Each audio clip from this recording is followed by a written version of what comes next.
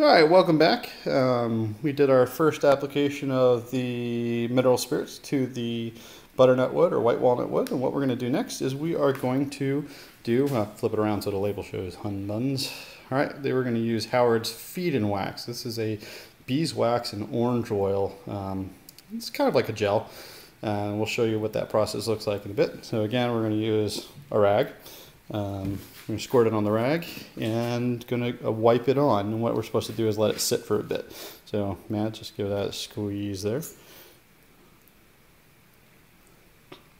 Yeah, it's kind of in there. Let's zoom in a little closer. Okay. All right, good. So, Matt, you want to take the cloth?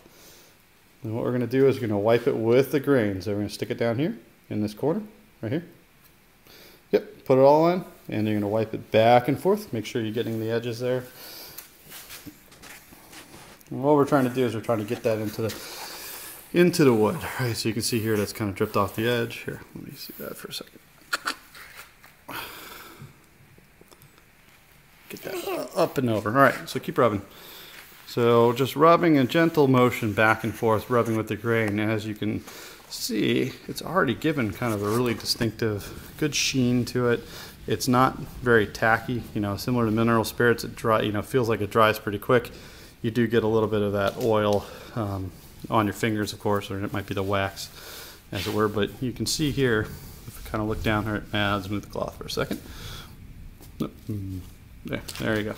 Kind of as you look down, you can kind of see that good sheen that is built. It's solid. It feels real smooth underneath the fingers. It also has that kind of orange oil smell as well, so you don't. How did that smell? Good. Okay, good. So it doesn't see, it doesn't have that harsh chemical smell. Now it does say on the label, "Hey, I'm combustible. Don't do anything. Don't light a fire next to this because it will go up in flames."